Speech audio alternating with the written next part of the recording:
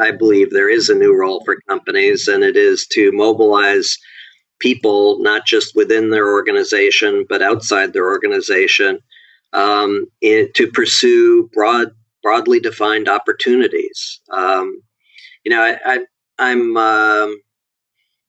I think there are very few companies that I've discovered who actually have a narrative in the sense that I talk about it.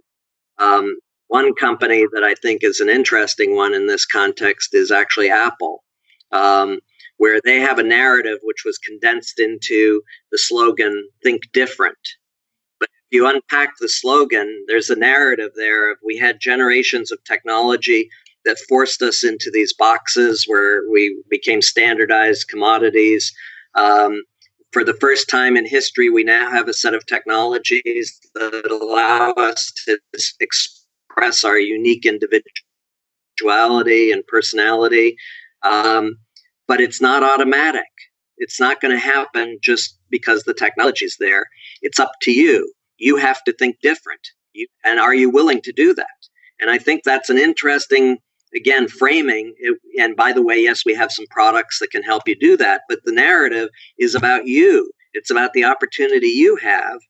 And I think it explains a lot of why, for many people, Apple has become kind of a religion. They are, fanatic about Apple. And yes, part of it's they have some great products, but I think much more it's that narrative that touched something within us that said, wow, there really is an incredible opportunity and I need to do this. It's not Apple, telling me what to do. It's up to me to figure out I'm going to think different.